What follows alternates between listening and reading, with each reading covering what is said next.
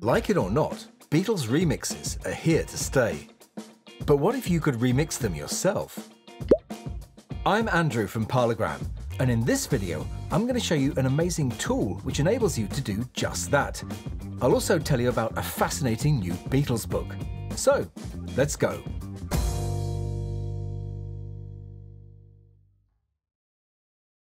AI has become a bit of a dirty word as far as Beatles fans are concerned.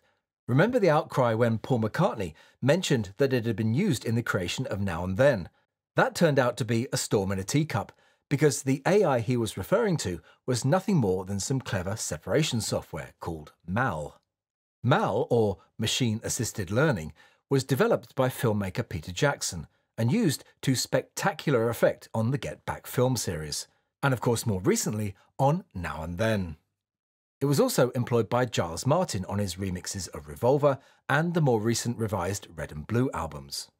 Now, whatever you think about those remixes, you've got to admit that the technology behind them is very impressive, and I'm sure you, like me, have thought of what you could do with it if you could get your hands on it. Up until recently, the only way you could separate elements on a Beatles recording at home was to mute one of the channels, which only really worked on their first two albums and some of the other early tracks. A few weeks ago, when I was preparing the video about Cry for a Shadow, I wanted to find a way of isolating the bass from that record and separate the drums and guitar parts. And in the process of my research, I came across something which could do exactly that. lalal.ai, or lalal.ai, as they and I will call it from now on, is an AI web-based stem splitter. So, how does it work? Using a neural network, which is now in its fourth generation and called Orion, lalal.ai takes the file you upload to its site and splits it into individual stems. Not only can it separate the vocal and instrumental tracks, but it can also separate bass, drums, and some other instruments too. Now, I've been playing around with this for a few weeks and thought I'd share it with you and show you how it works. So, let's take a look.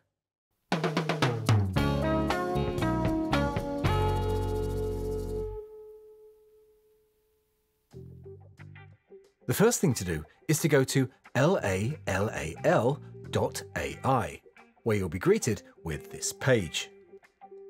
To upload the track you want to separate, click on Select Files, then choose the file from your computer.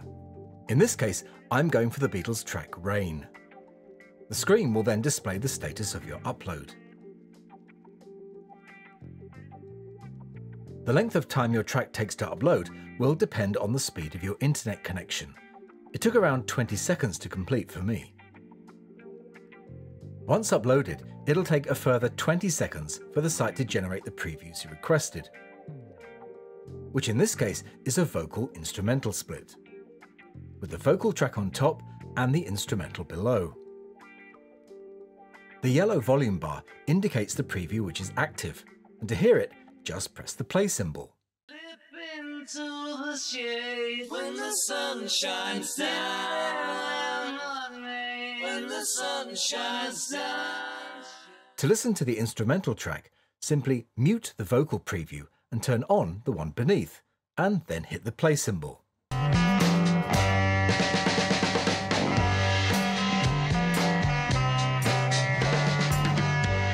Now, one of the highlights of this track is of course Ringo's drums, so let's select that for the next separation by selecting it in the menu on the left. After around 15 seconds, you've got another pair of previews: the drum track on its own and the track without the drums. Let's listen to the drum track.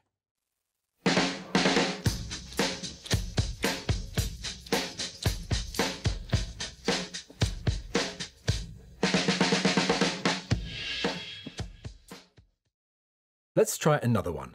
This time, I'm going for Penny Lane. Now, I've shortened the sequence here a bit to save time. Let's listen to the vocals. Penny Lane, there is a barber showing photographs of every head he's had the pleasure to know. And now, here's the instrumental.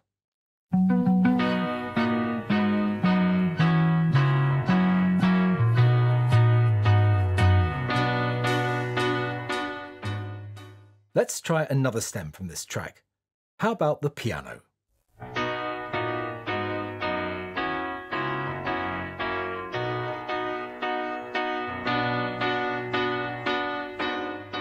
And now the track without the piano. Penny Lane, there is a barber showing photographs of every head he's had the pleasure to know, and all the people that come and go. Now those 30-second previews are all free. You don't even have to sign up. But if you want to separate the entire track and download the stems, you'll need to buy some processing time from one of these packages, which at the time of recording look like this. €18 gets you 90 minutes, €25 buys 300 minutes, and 35 gets you 500. I bought 500 minutes because I think I'm going to use this a lot. Once you've bought a pack, you can either have the files emailed to you, or you can download the app on your phone or desktop, which then downloads the files directly to your device.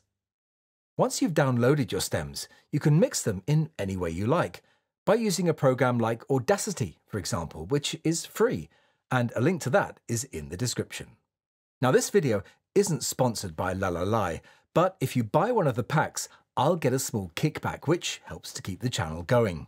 So click on the link in the description and get yourself started. Believe me, once you get into this, you'll be playing with it for hours. It's truly addictive and amazing. Now the results at the moment aren't perfect, but this technology is improving at lightning speed, and the separations are just going to get better and better, which means more fun for us who love to mess around with this sort of thing. Creating new Beatles content using AI is something I'm not a fan of, but using it to demix existing work is something I really like, and is something I really enjoy doing, and maybe you will too. And of course, it works on any music, so you can spend hours using it on all your other favourite records. I know I will. Something else which is a lot of fun is this brand new book. It's aimed primarily at collectors and called Extended Play in the UK. And it's written by collector Richard Noller and published by a small independent Dutch publisher called Apcore. It's the companion to this book, published in 2022 by the same author, called Made in the UK, which is a complete overview of all the Beatles singles ever manufactured in the UK, which is also available from the same publisher. This extended play, or EP book, follows the same hardback format and contains the most detailed information about the Beatles' UK EP releases ever put together. At just over 2 kilograms, or about 4.5 pounds, it's a weighty tome, and no wonder there's 500 pages in full colour, containing nearly 4,300 photos of every pressing and variation, covers and discs, of Beatles EPs from Twist and Shout in 1963 to Magical Mystery Tour in 1967.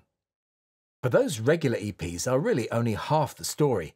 The book also contains sections on the songs the Beatles gave away on EPs, EP box sets on vinyl and CD, special edition EPs such as the Wall's Ice Cream EP, promo EPs, and even bootleg EPs. There's also a lot of record collectors' eye candy, such as rare acetates, test pressings, press cuttings, and memorabilia to keep even the most fervent collector happy. Also, I'm pleased to see a comprehensive section devoted to those hard-to-find Irish EPs. And there's a selection of foreign EPs too.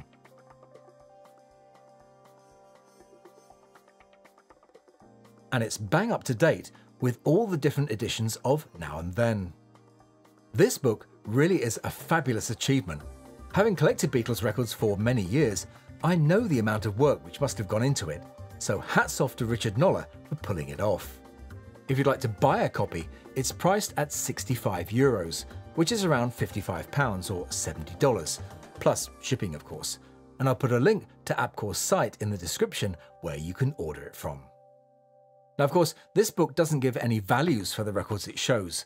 For that, you're best off looking through eBay's sold items, or using a site like PopPsych, which gives you results of ended eBay auctions. As demand appears to have caught up with supply, Prices in general for original Beatles records have fallen from the heights of, say, 10 or 15 years ago, as most collectors now have everything and are searching only for upgrades or some special items.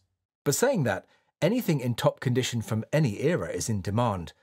UK pressings from the 70s up until everything went digital in 1987 sound great and are the perfect solid base for any Beatles collection. They're still easy to find and not too expensive, making them excellent value.